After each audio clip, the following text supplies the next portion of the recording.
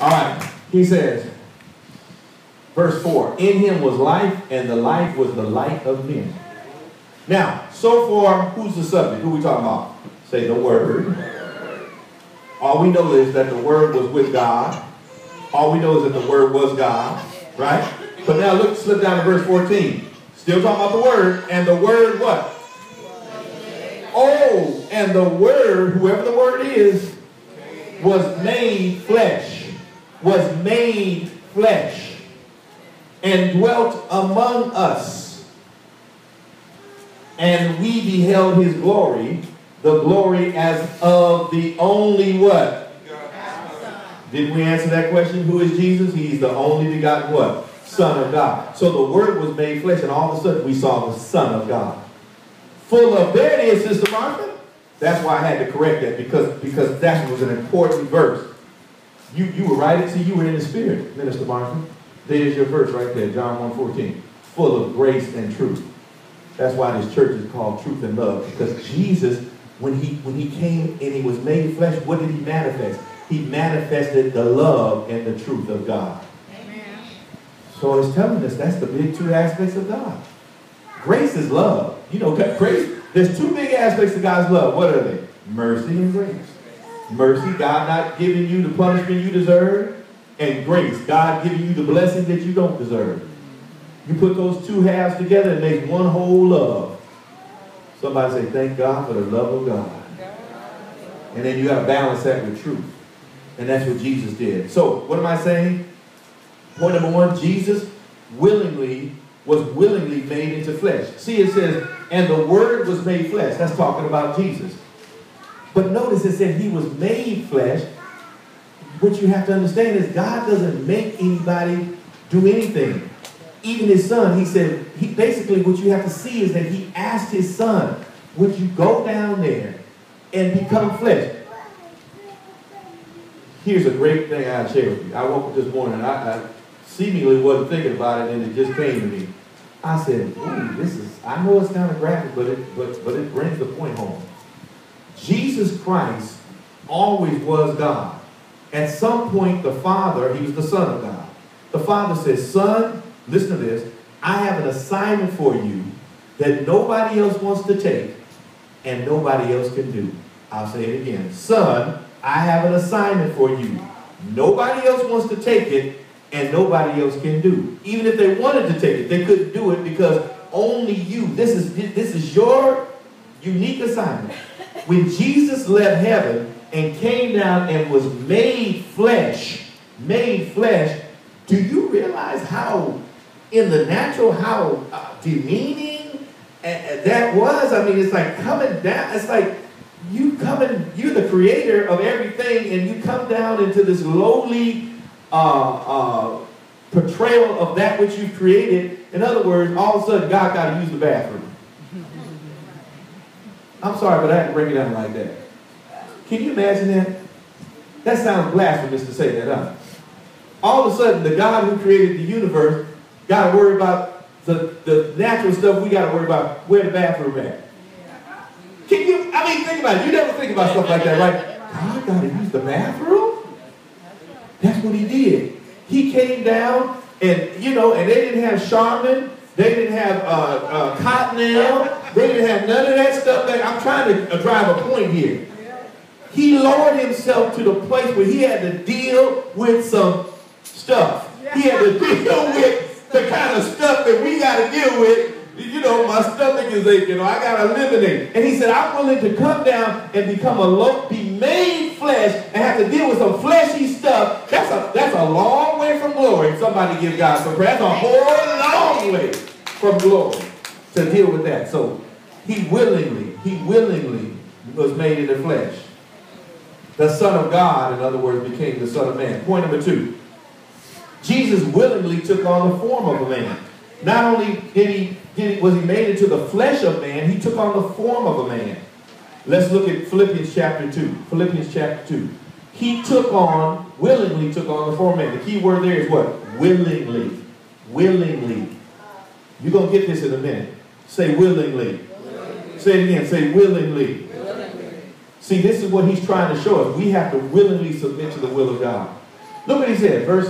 Philippians chapter 2, verse 6. Now, you know 2:5 says, let this mind be in you that was also in Christ. In other words, you take on the willingness of Christ. You take on the attitude of Christ. You take on the humility of Christ. Now watch this. Verse 6.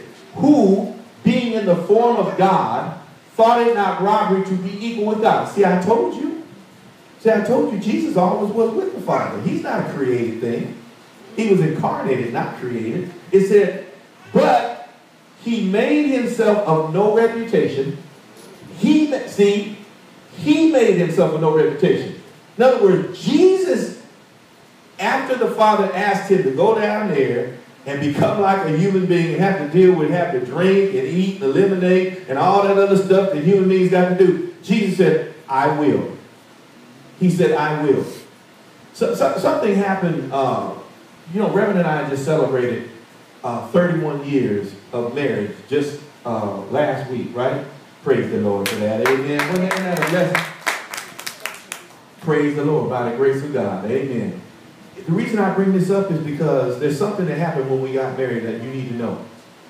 We didn't have the benefit of what you all have today, which is, good premarital classes. But we did go to at least one premarital class. This young couple right here, I married them. That's my daughter and that's my son-in-law, and I married them. Now, I took them through premarital class. There were at least 12 classes, I know. But when your mom and I got married, Spencer and Autumn, we did not have the benefit of that. But there's one class that we had, and guess what I learned? I never will forget it from that class. The preacher said, it was a woman. She said, now when you get ready to get married, you were there at the wedding, huh? She said, when you get ready to get married, she said, I want you to repeat these vows. And she changed one word, and I never will forget it. The classic vow is, do you take so-and-so to be your spouse, right? And she said, I don't want you to say, I do. She said, I want you to say, I will. And that stuck with me for my whole life. Because it was a matter of my will.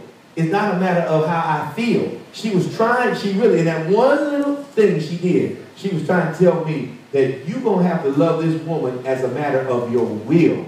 And she changed that line. So when I got up there, and then when I act up, Reverend pulls out the tape, and she puts it on the TV, and she got me, the children laughed because I had a Jerry curl on, and she had this crazy little headdress on her head. They be laughing. But we be sitting up and talking about, I will.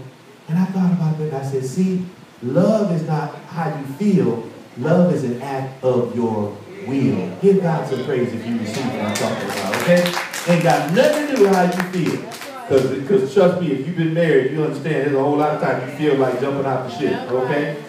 Amen. All right, so look, I said, Jesus said, verse 7, but he made himself of no reputation, and he took upon himself the form of a servant, and was made in the likeness of men. Now, you know that other verse said that he was made in flesh. This one says he was made in the likeness of men. But the key to this verse is he humbled himself.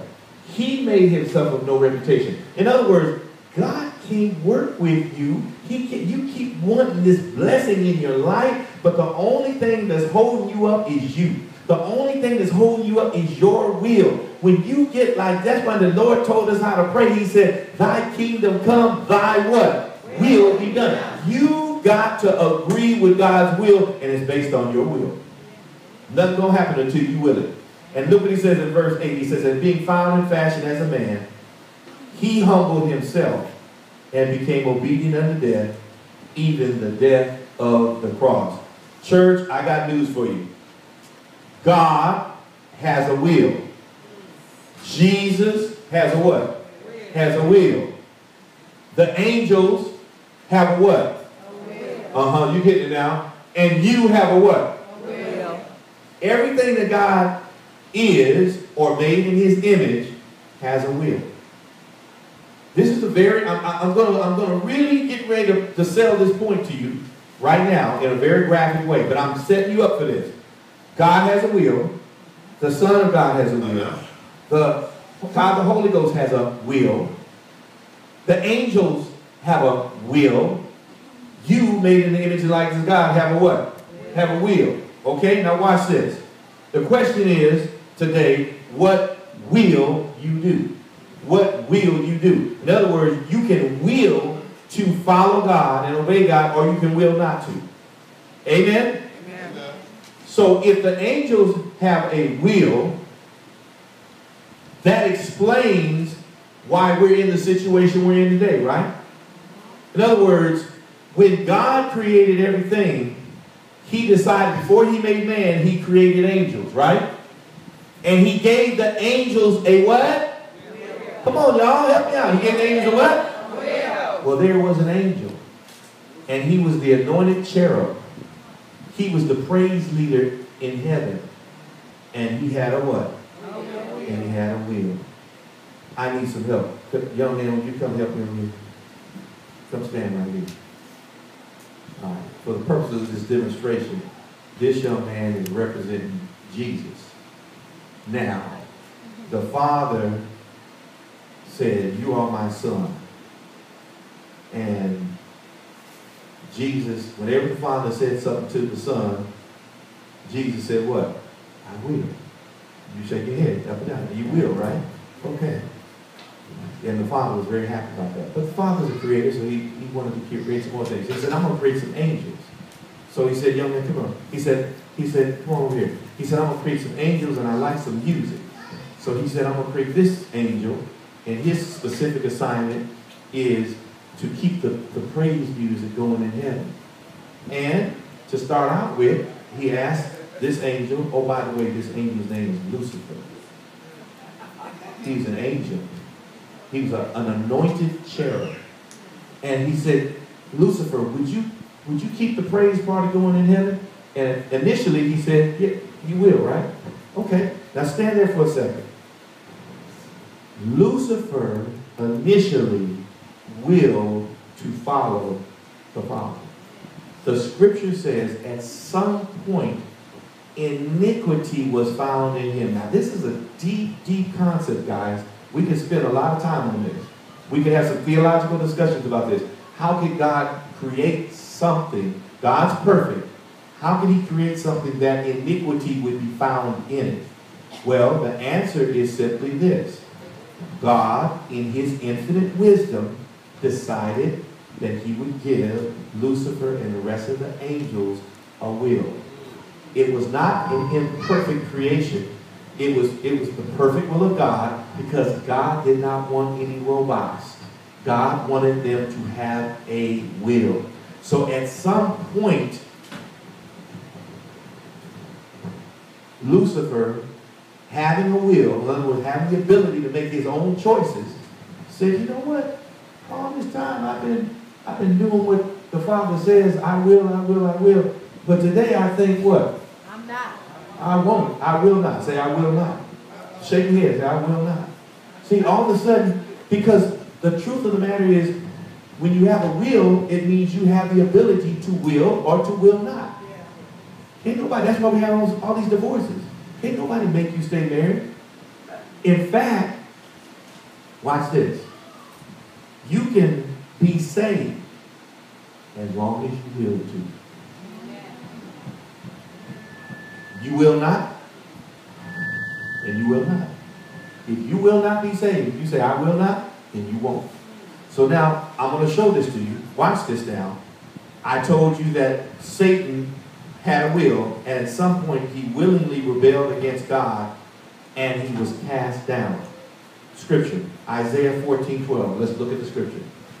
Let's look at the scripture. You got it? Isaiah 14:12. It says, how you are fallen from the heavens, O shining star.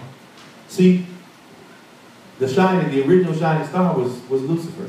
He says, how are you fallen from the heavens, O shining star, son of the morning? There it is. How you are cut down to the ground, you who weaken the nations. He says, for you have said in your heart, watch this now. What did Satan say in his heart? I will. I told you he had a will. In fact, we're going to count how many times he says I will. Watch that. You need to count with me. Number one. Well, every time I say I will, count it. Say it out loud. He said, I will go up to the heavens. He said, I will exalt my throne above the stars of God.